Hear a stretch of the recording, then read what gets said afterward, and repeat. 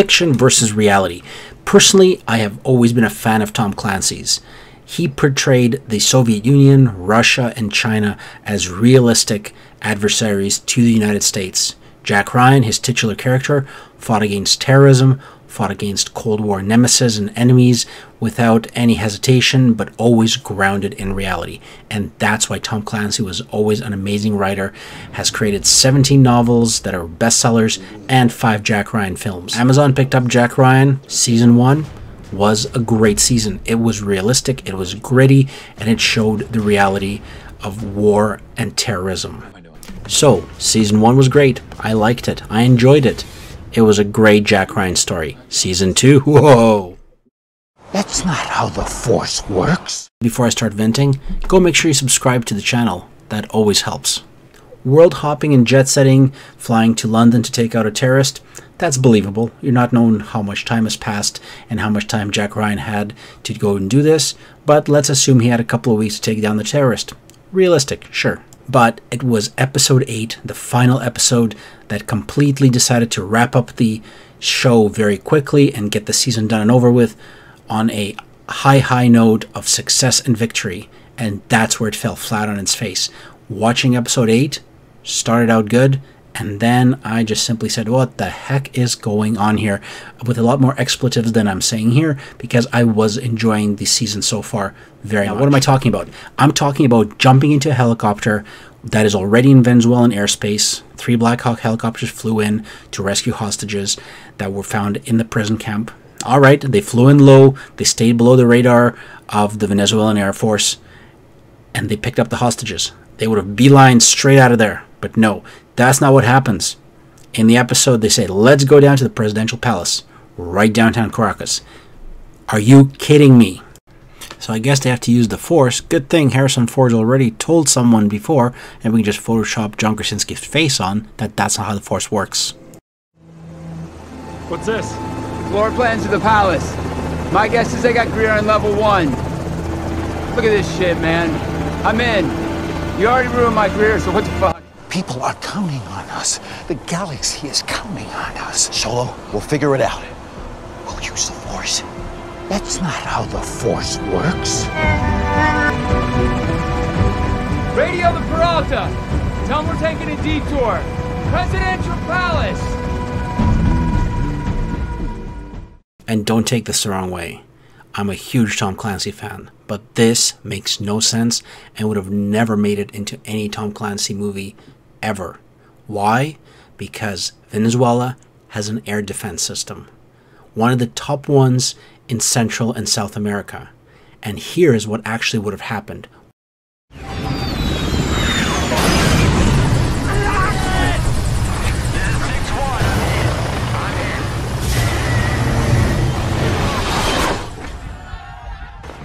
Hey, there's some Black Hawks down.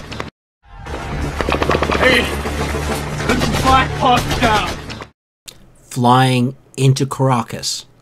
Okay, Venezuela maybe, but into Caracas, the capital of Venezuela, the country with one of the most advanced air defense systems, until those have been completely suppressed by cruise missiles and drone attacks, would have been suicide. And they would have done it completely differently if this happened in a Tom Clancy movie. There is no way that a Black Hawk helicopter could have taken off and flown to downtown Caracas and taken on the presidential palace. Wouldn't have even made it close. And why? Because there was no setup for what happened and how the army could have defected or protested against the actions of the president. As a matter of fact, it is shown throughout the entire season and in episode 8, all the way through to the end, that the Venezuelan army is backing the president. They are defending him in the palace, and they would definitely activate their air defense systems and take down a Black Hawk helicopter that is flying in unidentified into downtown Caracas. Had it been an Mi-8, that was a Venezuelan Air Force Mi-8 that was hijacked by the CIA, that was used to carry out the clandestine mission of landing on the roof, believable. Had it been another helicopter that was perhaps hijacked by the CIA, that was a presidential helicopter that was used to transport Jack Ryan and his team down into the palace, possibly, but they would have still had to go through air identification. But a US Black Hawk helicopter flying into Caracas, landing on the roof of the presidential palace, while the president is still in power, while the army is still backing him, there is no bloody way. And this completely ruined what I thought of that season. That one last episode where everybody rushed to tie up the loose ends had completely broken the flow and the energy that was developed in the previous season and the season up until that point. Alright, if Jack Ryan himself, being an analyst and not very technical, he would have said, I want to go and take out the president, the CIA officers and the Air Force and the pilots should have said, alright, we're going to do some suppression of air defenses first, or we're going to go bribe the air defense folks to make sure that we can fly in, and then they could have flown in. But what happened is completely ridiculous. I have no idea why Amazon pushed for this, but that still does not work.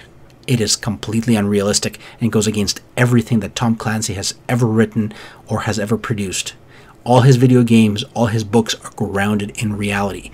This reality is what makes it interesting, compelling, and shows the challenges and the battles of different social systems, different militaries, and different mindsets of different armies.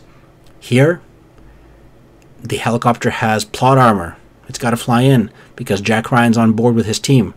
They can't be hurt, they can't be killed, they can't even be detected. They're flying right above a group of folks who are protesting down below and right above the army and land on the roof of the presidential palace with no one noticing. Come on. I'm really not into venting, but in this case, I am venting. Really, what should have happened is what was shown at the beginning of the clip. Fly in, and you've got a Black Hawk Down situation. Why? Because the Venezuelan Air Force and the air defense is one of the best in the Western Hemisphere and definitely one of the best in South America. What have they got? They've got the Russian S-125s. They've got the Tor M1s, all of which have a range of between 100 to about 40 kilometers. You want to get even closer? Not a problem. They've got air defense systems with the Igla shoulder-fired missiles. They've got a few hundred of those. Throw a couple of people around the city and they can take down helicopters that might be flying in. On top of that, they've got the Israeli Barak systems, the Israeli Atom systems. But that's not all. For long-range defense, they've got the F-16As. That's right, Venezuela has F-16s, made in the USA. Not a lot of them, but they've got 16 of them, and apparently they're still worthy of flying around. On top of that, Russia has not been sitting idly by and has supplied them with Su-30s.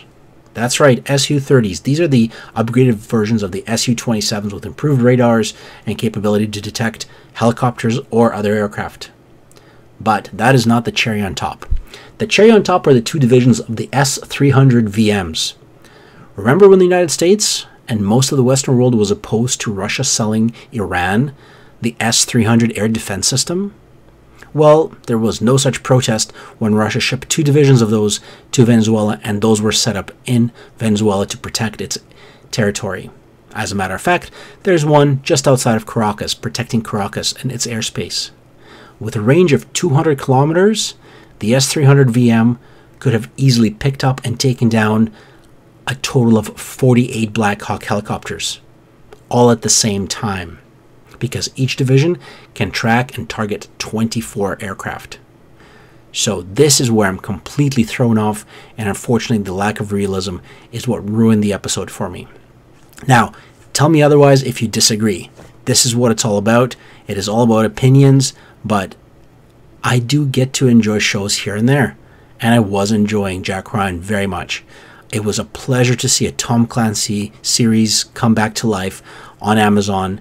Not a full-length film after the disastrous Jack Ryan movie that came out, but this was good. John Krasinski, great in his role. But come on, seriously, that last episode? Why not just fly in Superman or Captain America? Get them to land on the roof in the middle of Caracas and take out the president, because that's pretty much what happened. Jack Ryan, Tom Clancy series have been based in realism. Harrison Ford played him extremely well, and it was gritty, and it was realistic, and it was believable. I really hope that Amazon rethinks their next season and brings it back to reality. If John Krasinski wants to be a superhero, everybody's saying for him to be in Fantastic Four. No problem. Perfect. Be as stretchable as you want to be. But if you're going to be Jack Ryan, be realistic. I think we all deserve that. But that is just my opinion. Let me know what you think in the comments.